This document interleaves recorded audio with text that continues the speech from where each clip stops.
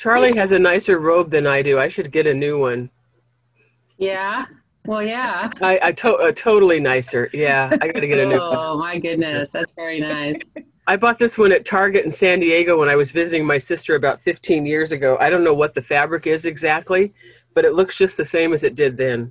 Oh, so it's... And I do wash it and everything, so it's just indestructible. It's plastic. It's evidently plastic. I won't stand near flame. Better not. Hi, good morning, Charlie Jordan. Good morning, Sarah. Hi, John. Can't wear a robe because I have to wear Humboldt for Green and Gold Friday. Every Friday, I've got to get up and find something Humboldt. Why doesn't Humboldt make a green and gold robe, for goodness sake? That's a really good marketing idea. people about that. Now's the jammies, anyway, you know. Now's the time. They probably would sell a lot of those. Quarantine robes. Yeah. It's like Harry Potter. You come to class in your robes. Yeah. I thought that was cool. Yeah. Is Amanda on? Because Amanda would know whether they had them at the bookstore. I bet they don't. They have them at the bookstore? I would think they would. Seems like they're missing a bet if they don't. Yeah. For sure. All right. I have a new to-do list this week. Sorry about that. Yep. But it's you and not me. You're the one that copped to it, Romy, that you're like, I don't have a green and gold robe. Every Friday, green and gold. And Well, if Steph was here, she would be in green and gold as well. Mm-hmm. Yeah. Walking from your dorm room to the showers, you got to be wearing your green and gold robe. You do. You're right. Easy sale. Easy sale. This must exist. Isn't that what the graduation outfit is for? That's a black robe. I always play pomp and circumstance when I'm going from my bedroom to my bathroom. You mean you just hear voices in your head, maybe? The music. It's so hard to tell. There's so many. Now I have that visual of Dick going to the bathroom singing pomp and circumstance. Singing pomp and circumstance. Oh, God. Now I'm going to hum it all the time. All day. Oh, dear. And we're off the rails. All right. Oh, shoot. I think Whenever I see Nick, I remember I have to go to Venmo. Oh, thank you. That's right. When you see Nick, it means you should send money to our club. It doesn't matter where you see him or the context. When you see Nick, you send us money. All right. Good morning, everybody. Good to see those of you that I see. Welcome. We're going to, I changed my slides. I like this. Anyway, you see what I do in my spare time. Actually, when I went to Mad River Rotary, I told them a very short bio. It said I've worked in senior services since 1985, and in my spare time, I'm a Rotarian. And they thought, oh, okay, that's pretty basic. But yeah, right now, reminder about the Rotary valuing of diversity and celebrating contributions of people of all backgrounds. Maggie, I don't hate to interrupt, but you're not sharing your screen. Son of a biscuit. Okay, well, this was a challenge I had. Let's see. But you guys have memorized all this, so we can see each other. That's fun. Well, there you go. And see now that you can see there that. You go, Maggie. And it's not, you're seeing that, but not my email because, okay, great. Because then what it does is it shrinks my screen so I don't get to see hardly any of you. So that's kind of sucky. But anyway, we'll get through this. We'll survive. We'll survive. The main thing is we want to introduce some of our guests. So I can't see you all, and this is really frustrating. My computer did some rebooting things this morning, and I don't understand it. But let's introduce our guests. Linda, you want to start and just introduce yourself? Hi, I'm Linda Wise. I'm the General Manager of Recology, all the Recology operations in Humboldt County. I'm also a Rotarian for the Monday group, and thank you for having me this morning. Yeah, I'll have more to tell you later. Yes, you will. Thank you for being here. Lucy, hi. Hello, good morning. I'm Lucy Robson. I'm the homeless youth caseworker for Humboldt County Office of Education. I work with students at Glen Paul and our court and community schools here in the county of Humboldt. Great, welcome, and we're going to hear a bit from you in a minute too. I am not, if there's anyone else out there who is a visiting person of any type, Rotarian or otherwise, could you introduce yourselves? Does anybody see anybody? That would help me because like I said, my screen is not functioning the way I need it to. Zoie Andre from Interact is joining us as well. Great. Oh, there she is. Hi, Zoe. Hi. Yeah, I'm from Interact. Welcome. Arcata High Interact. Thanks. Yeah, wonderful. Good to have you here. We're going to hear from you too. So that's great. Welcome. Anybody else? Well, it's great seeing you all and having you here. Thank you for joining us. And let's get right into it. We're going to start with recognition. And we're going to start with, this is World Interact Week. And so we thought, Zoe, we would have you come and tell us what's going on with Interact. Okay, thank you. I'm from Arcata High Interact. I'm the vice president of the club this year. We are a service and volunteering club, and we dedicate our time to performing charitable acts, volunteering opportunities in our community, and we're also sponsored by Rotary Club of Arcata, and we get guidance from members of the Rotary Club of Arcata.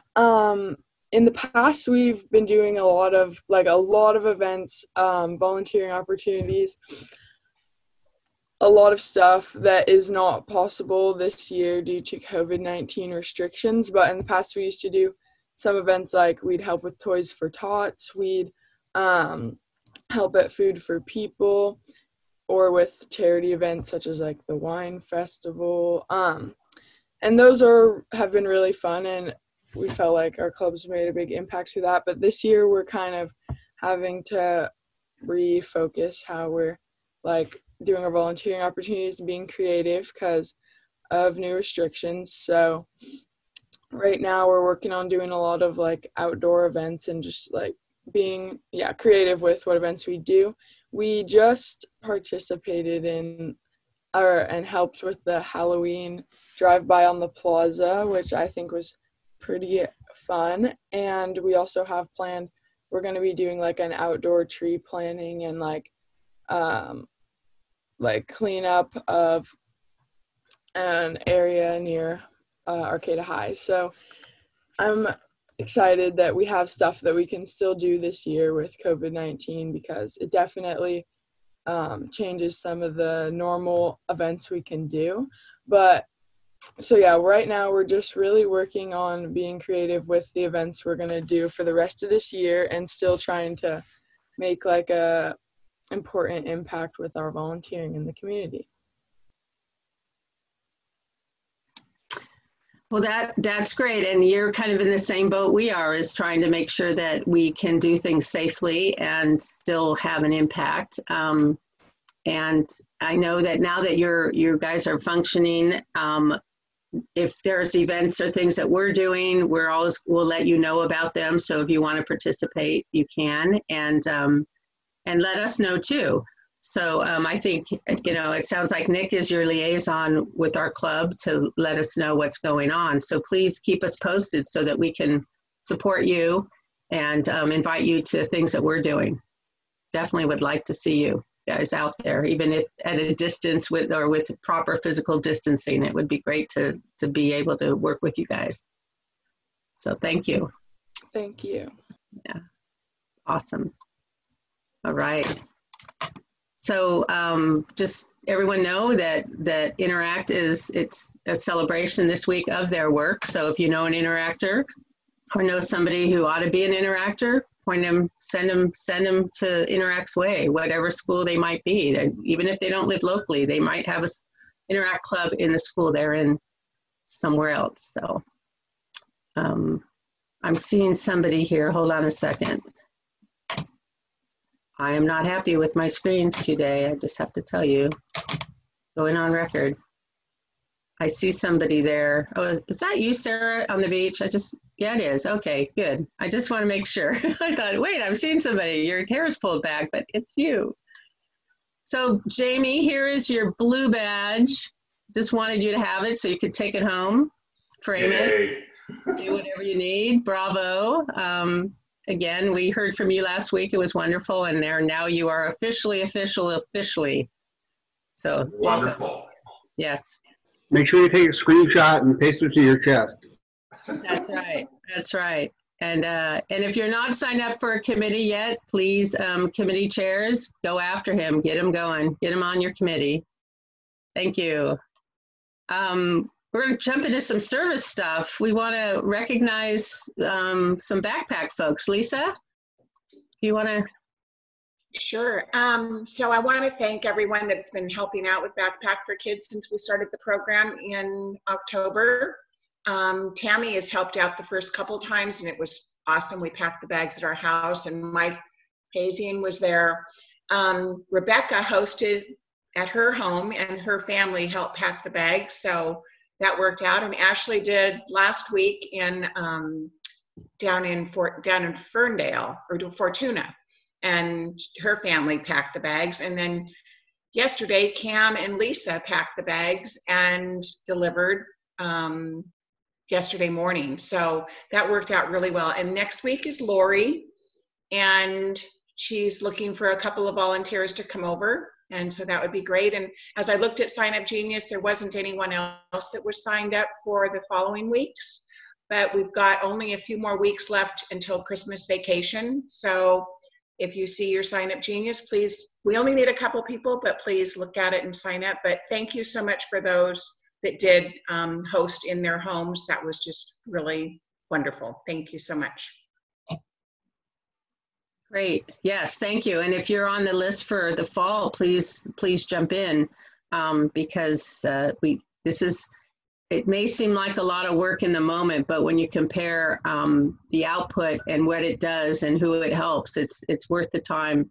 And we all have that much time to do something good. So please sign up and make it happen. Thank you. So Veterans Day on the Plaza, we've got that coming up. And then we are going to continue to the Griffin. So or on Zoom. Or on Zoom. Yeah. Yeah. So the Fellowship Committee, our Sunrise Wednesday, which is our monthly social that we encourage members to come and join us at, starts on the plaza at 4 o'clock. Michael has been involved with setting up a flag ceremony to be able to honor veterans. And I know I went last year, it was very moving, very interesting. And I would certainly encourage people to come. You can certainly be able to socially distance on the plaza. And then afterwards, starting at say about 5:15 or so, we invite you to either join us on Zoom or at the Griffin for our Sunrise Wednesday social.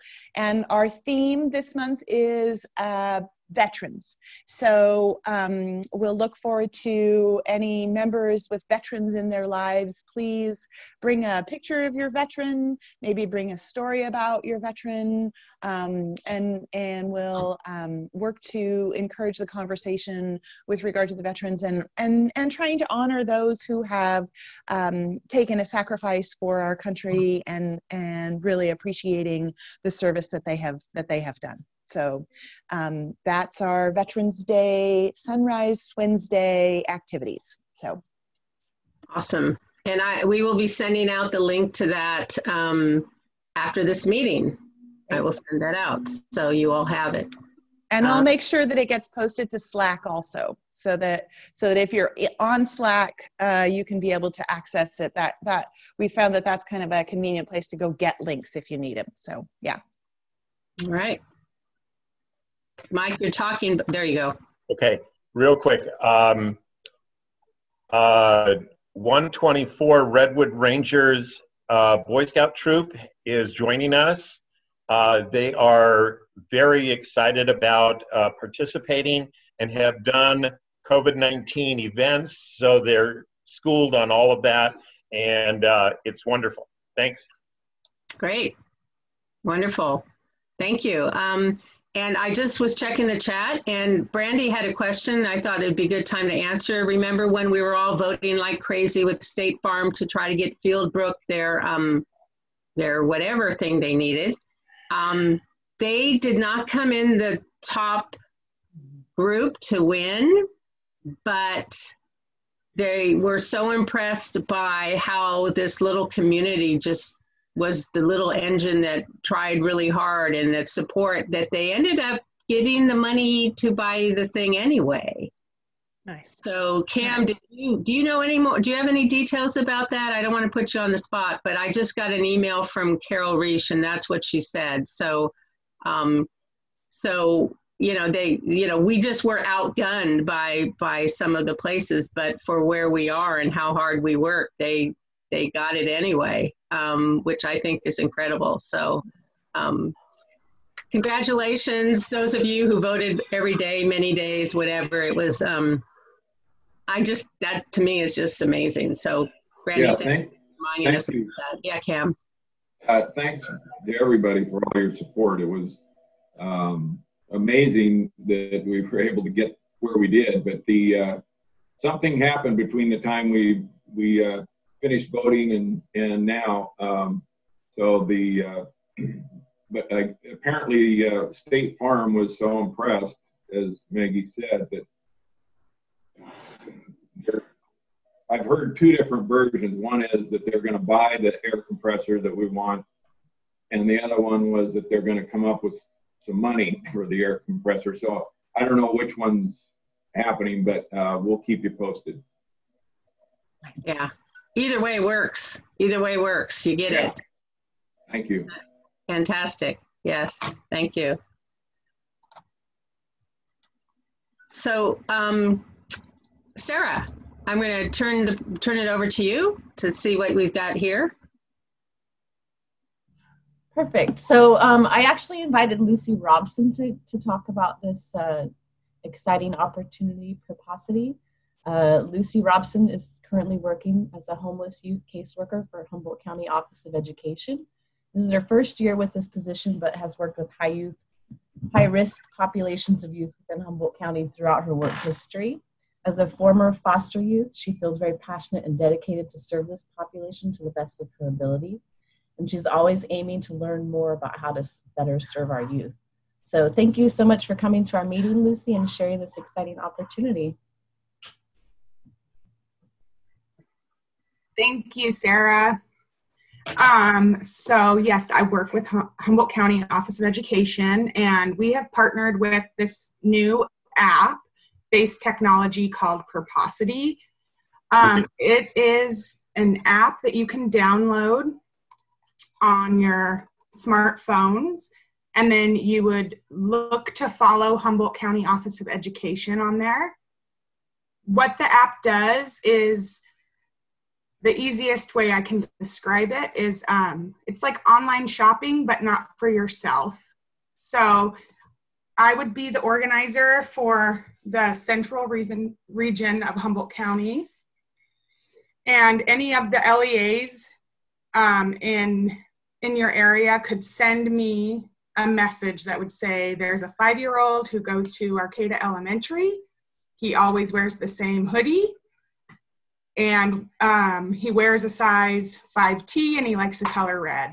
And I could post that up onto the app, and anyone who has the app would get the alert, and they could choose to either fill that need for that child or not.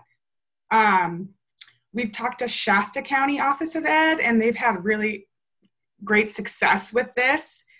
Any family is eligible to receive these items, and they're generally low ticket items.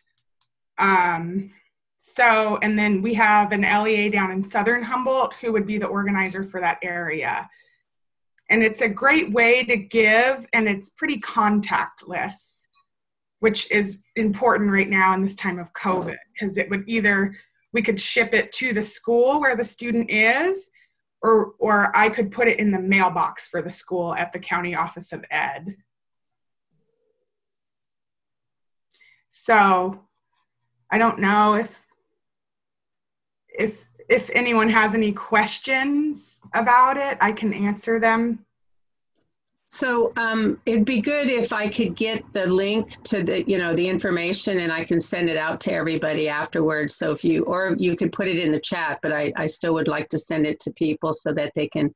So basically it's an app that you're able to see the needs that students are having. And if you want to address that need directly, you just follow the instructions on the app and you can do that. Is that what you're saying? Basically it's a way to just support folks in the community that you may not even know.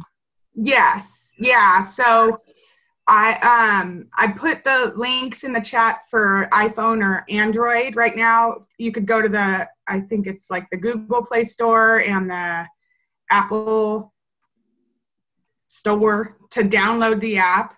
And then as a follower, you would follow Humboldt County Office of Education. And only myself and one other organizer at this point, because our community hasn't grown enough on the app, would be able to post the need. So you would reach out to if you know your LEAs in your area, or Can you describe what an LEA is? It is a local educational, oh man. I don't know what the A is. Advocate? Maybe. At any rate, it's a person who does something. It's actually a person. It's that you're talking about. LEAs are people. They are people who are at the schools. Every school should have one. Yeah, a school district or charter school, and every one of those schools has a trained person on their staff who does kind of what I do, which is, identify and track homeless and foster youth and work with that population. So, or you could reach out to me and I could post it. I have a 5-year-old son.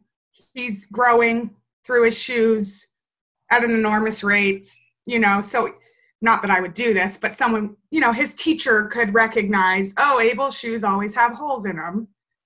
Reach out to the person at the school and say, there's a 5-year-old at my school. He likes the color red. He wears a size 11. And you as a follower on the app would get that alert.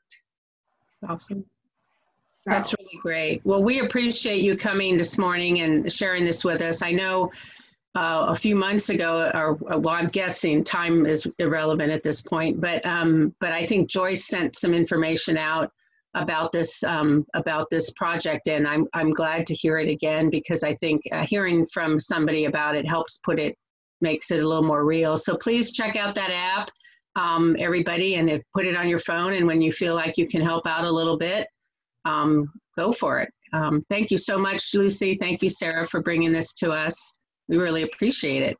Thank you. Yeah, and the reason why I wanted to bring it here is because we've done in the past like clothing drives or coat drives and other things like that. So this might be something that people could use instead of to donate to those people in need without having to go and see people in person. Right. Great. And I just want to say we are only 6 followers away from being able to launch this project. So it's been a labor of love through COVID to get the word out. So thank you for letting me be here this morning.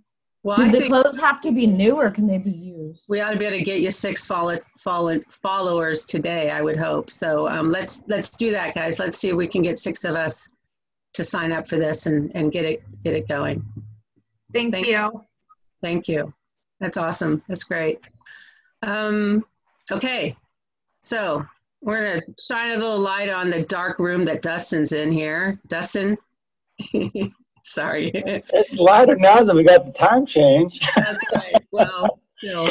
That was my plan the whole time. Yes.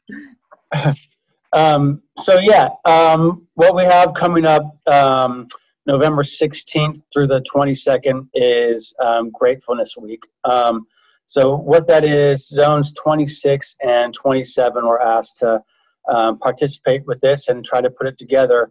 And we'll be, in some way or another, honoring our essential workers, just showing them some sort of appreciation for all the work they've been doing, and knowing that this work comes at personal risk to themselves, to their families, and to their friends, as well as the stress of different shift changes or business changes or time changes.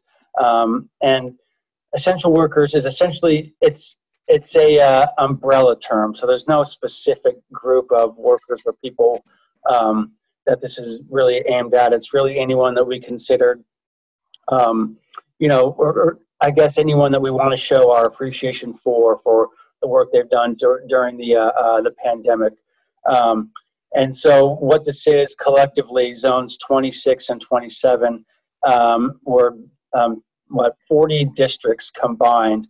And during this week, all the Rotary clubs in this district, or as many as we can get, in our big West zones, all the clubs in there, we're going to try to get to participate in this and see what we can put together. And so it can be as big as a car parade.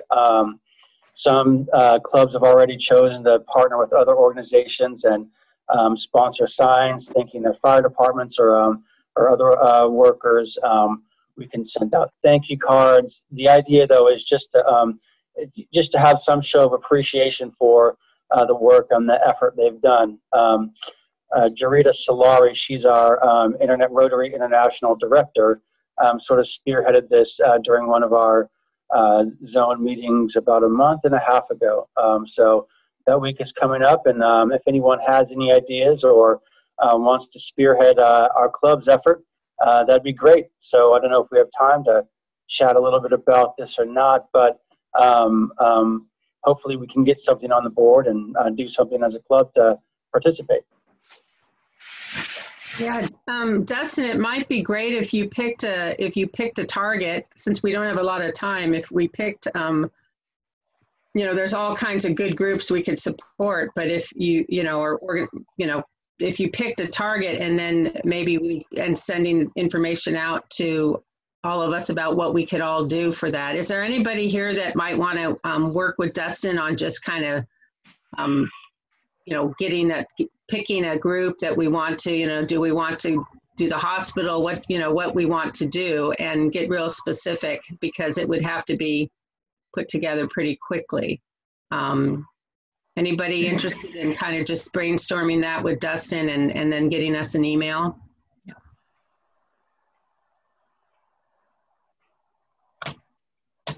Not everybody at once. Yeah, no, I'm sure that Cam's waving. Cam, are you waving? Cam is willing and AJ's willing. Okay, you've got a team to start with, and I would recommend keep it simple and keep it focused. And I think we'd all be able to probably find some kind of way that we could do something toward that group. But I think we need you guys to narrow it down a little bit, because otherwise we'll spend the next 2 weeks figuring out what to do. And that probably is not effective. So that's AJ and Cam and Dustin. If anybody wants to pipe in, or after that, let Dustin. We've got Barbara Browning on board too. Barbara's on board, good, okay. Yep. Thank you. Awesome, that would be great. Let's do something, let's target, I know Measure F passed, but every time, like I was out yesterday in McKinleyville, and I'm driving around different parts of McKinleyville, and I don't know McKinleyville that well, but I'm learning to know it since a lot of you live there and I go and stalk you. But you laugh and like that's a joke. Anyway, this is a huge area that we are trying to cover with three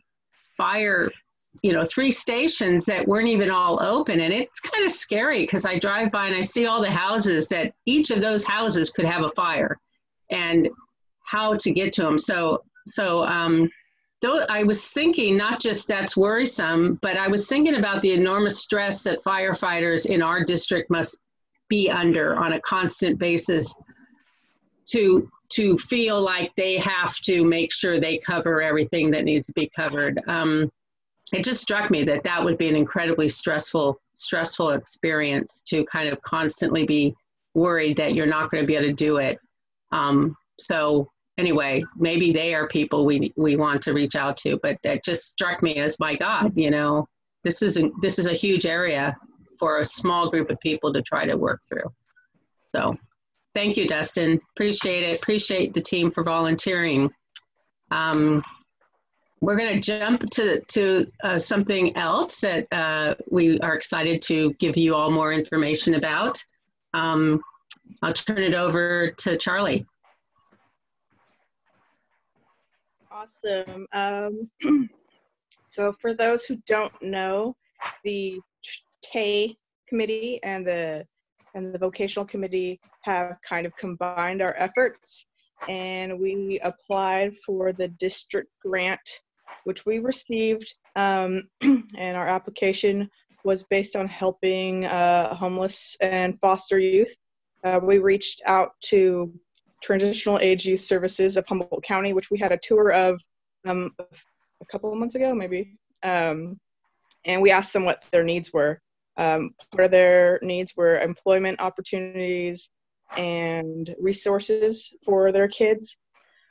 So in our grant, we actually were able to propose, and we were accepted to fund 7 internships for homeless youth. So we're removing barriers for a lot of them. The grant will supply them with a clothing allowance, funds for an ID, transportation, other little things like that. Right now we're just doing an outreach for Rotarians who are interested in employing or having an intern. These internships will not only give them work experience, but they'll connect them to our community members. And they are paid internships, which is wonderful. So hopefully giving them that work experience and connection to the community will help them on their journey. We're really excited about this. And then anyone who is interested or has more questions for me, I'm going to put my cell phone number in the chat box and also my email, and just reach out to me, and then I'll just contact you personally and be like, what's your idea? What kind of expectations you have? Of course, there'll be the youth that we'll be working with will be, we're working on the application process, and they'll be vetted by TAY and other organizations. So yeah, we're really just excited to offer this opportunity to our young members in our community. And, you know, when she says they're paid internships, the grant is paying for the 32-hour internship. So you as a business will not be paying that. The other part is Sequoia Personnel has graciously, Tomas has graciously agreed to run all these employees through their system. So you won't be spending the time, you know, doing the hiring process in that respect, and they've agreed to waive their fees. So they're just charging us what it costs to pay the person and pay the taxes. So really keeping it down. So that's a great opportunity, and so it's a chance for you to help a youth. You're not putting your own money into it. It's a 32-hour internship, so it's a way for you to help them with some skills, and maybe you end up having a job that you want to hire them into after. But if not, it's a way for them to learn about work and for you to help them, and maybe we've set up a good match. So it's a great opportunity, but we need 7 internships. So let Charlie Crystal know if that's something that you're interested in, or talk to her to get more information. And it really can be any place, you know, any possible situation. So we really appreciate that. Are there any more questions for her? Anybody think this sounds a little interesting? Kind of worth checking out a little bit? I've got a couple private messages, so I'm glad. Again, I'll put it in my awesome. Text and my cell phone and my email in this chat. Thank you, guys. Great. Great. Thank you. Thank you, everybody. Thanks for doing that. All right.